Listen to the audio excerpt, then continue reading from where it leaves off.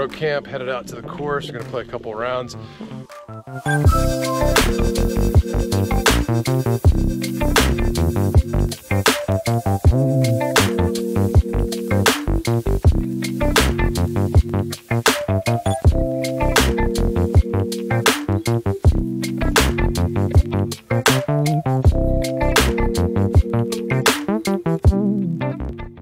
We realized that we're starting on hole 6, so it's a great way to warm up before we get to hole 1. So we're gonna get loose, throw a couple, pick some fun lines, no stress, take it easy.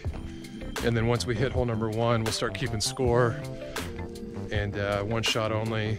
And then second round will most likely be fun, creative shots, have a little fun, a little bit of hijinks. But here we go, let's do this. So my strategy today is Danny Lindhall's tip. Smooth as, what is it? Slow, smooth as far, and then follow through. And be present without being present. I'm feeling all right this morning. Could probably use a couple breakfast tacos. Today I'm just gonna stay hydrated, try to keep my energy levels up with some snacks, try and throw some good discs. We'll see what happens. Strategy today is to be intentional about every placement. I want to be thoughtful about where I'm sending the disc and am I picking the right disc for the job.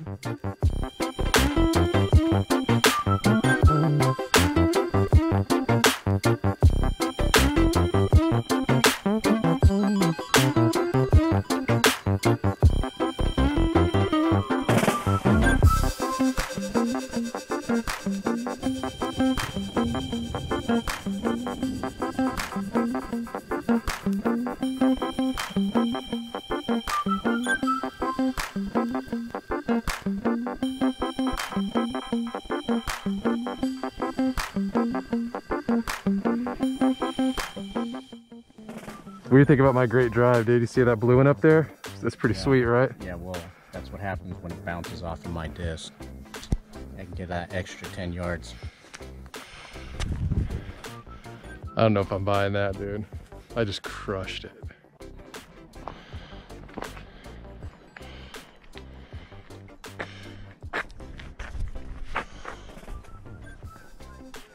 Some say you could drive a city bus through that gap. I'm calling BS. It's kind of ridiculous. Unless you got a forehand trick shot like these knuckleheads, you're struggling. So I'm gonna hyzer flip it. These guys are probably gonna throw some fancy Euro shot. We see how this one plays out. This could get bloody. Past that bush, past that tree, hooks around the side. So I'm just gonna kick it out with a gator, forehand for an easy throw.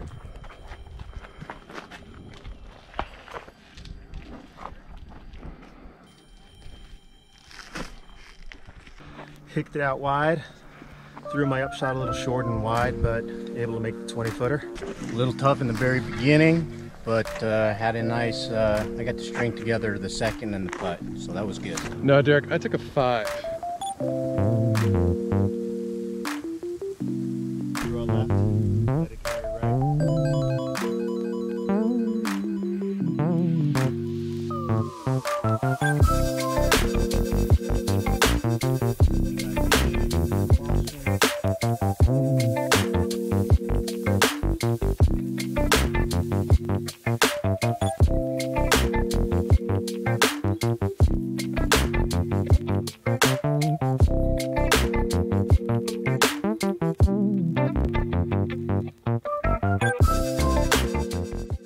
How do you feel about that birdie?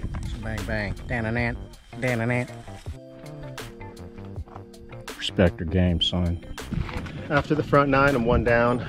Got 2 birdies, 1 bogey. Missed 4 putts inside the circle. So just trying to wake up and make some good short putts. 2 down. I had 1 bogey, right? 1 bogey, 3 birdies, something like that. And stuck to the game plan. Slow, smooth as far, and to follow through. The slow and smooth as far as I'm also trying to apply that to my putts as well. So I think that's what's really helping me out. Respect your game. +3 so far. I know where I made my mistakes. They're on the 2 Mando holes. Poor tee shots, and I had to pay the price. Took a 5 on one, took a 4 on another. So if I partition those out of my brain, I feel pretty good about my round so far. My placement's where I want to be, except for those 3 bogeys I got.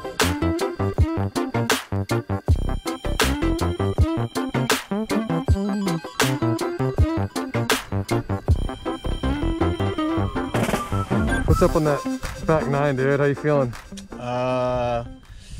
So far, not as well as I would have liked. I didn't get a chance to string a couple of those shots together. I had some a poor drive shot and resulted in a bogey. I actually had 2 bogeys so far, so I'm back to even. But we're at hole 15. We got plenty, a couple more holes, so we'll see what we can do. I'm at even after 14 holes. Not feeling great off the tee, but the big story still remains 4 missed putts inside the circle, so I'm going to just try and convert no matter what, and hopefully I can get a couple under by the end of the round. What's your status on the back 9? Legendary. But on top of that, I did get a birdie, and then I took another bogey just now, so it put me back to 3 over again, which is a bummer. And there was a Mando in the hole. Got in my dome, like those other 2 Mando holes. I'm noticing a little bit of a trend here, you know what I'm saying? So every course has got a top of the world hole. Here at Lake Casitas, this feels like the top of the world because you're exposed on this tee pad. Usually the wind this time of day whips off the lake. Check it out. Choose wrong, it's gonna be a lot of tears looking for that disc, taking that double bogey, son.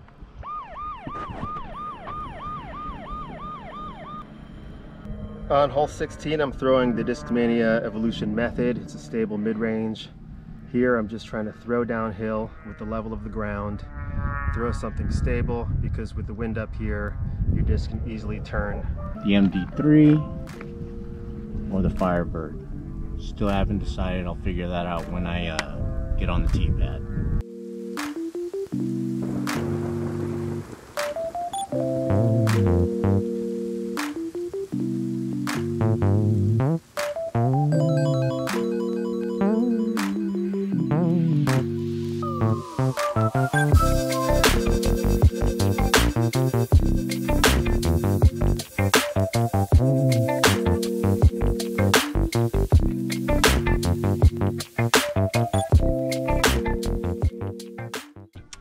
I think the disc that I was pretty happy having was the Firebird. I think this was a good disc for me today. Versatile, being able to use it forehand and backhand.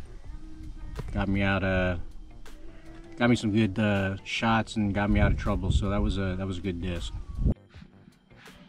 So the disc I used the most today in terms of getting me out of trouble was the mortar, the Recon mortar, the big German edition by Heiserbaum. I don't know anything about Heiserbaum, and I was surprised that this was the disc that worked out for me today. I was going through the recap, the wrap up in my bag, and I was like, oh, maybe it's a driver, maybe it's a fairway driver. Nope, upshots. Upshots, working the flex with the wind out here. Needed something predictable, it was windy. And it was the mortar 1.5. Probably the S-Line P3X, and also maybe the method. There's a lot of shots out here in this layout that require either a straight shot less than 300 or something with a little fade in the wind, especially top of the world. So these are the ones that I relied on the most.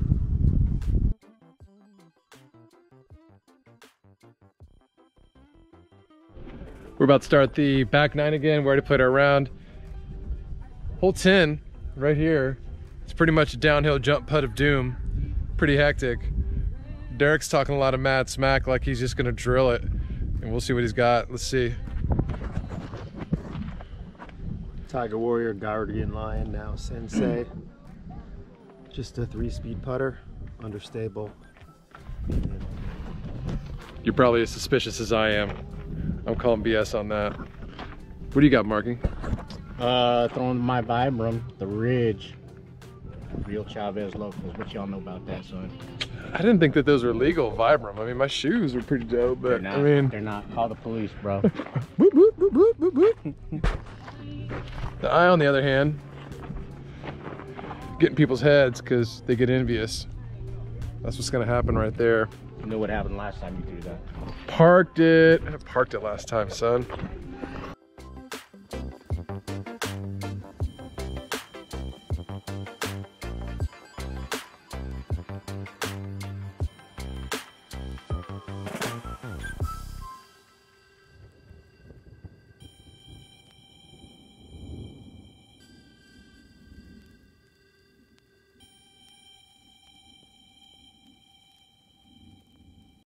When it was all said and done, none of us had good drives, good jump putts from the tee pad. But we parred out, but it's really steep down there. Super short shot, Mando right here. And it's a really tight fairway. It's short, but it's tight. Not a lot of room to go out here. So you gotta keep it low and gentle.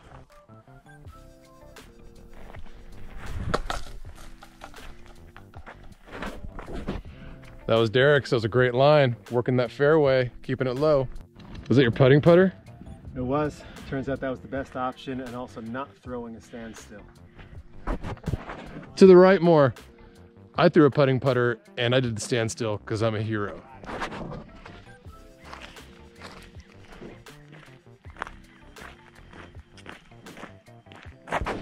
That's Derek's in blue.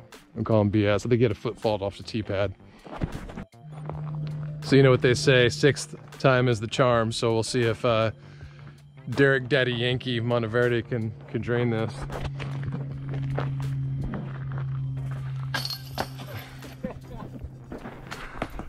That's how they do it in New York.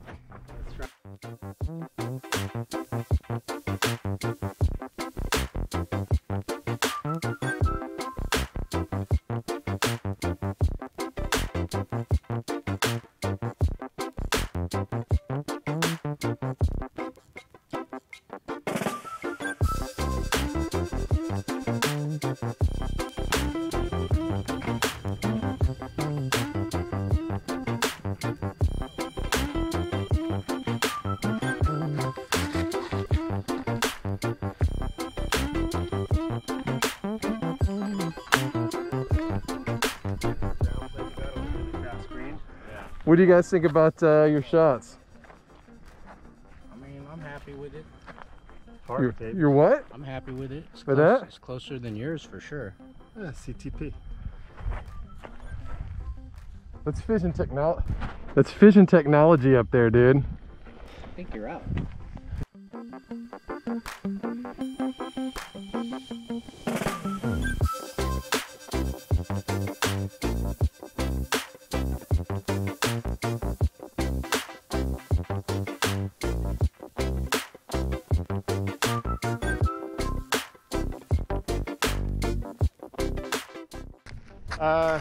Gotta throw it straighter.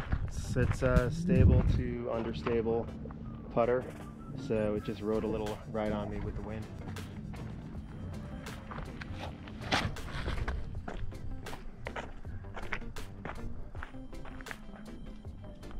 Pretty much the same place. What'd you think, dude? It was all right. I wanted to push it, give it a little bit more mustard, but came short. Similar to my shot last earlier this round. We're closer to Santa Barbara than we are Los Angeles. However, it's a pretty quick drive from Los Angeles, to be honest. And even people down in Orange County, near where I live, easy to get up here for a little one day, all day play. You can get a couple rounds in and you can camp right next to the course. That's the hookup. So here's the deal. If you're gonna camp here, you're gonna wanna choose either the Indian campground or the Mallard campground.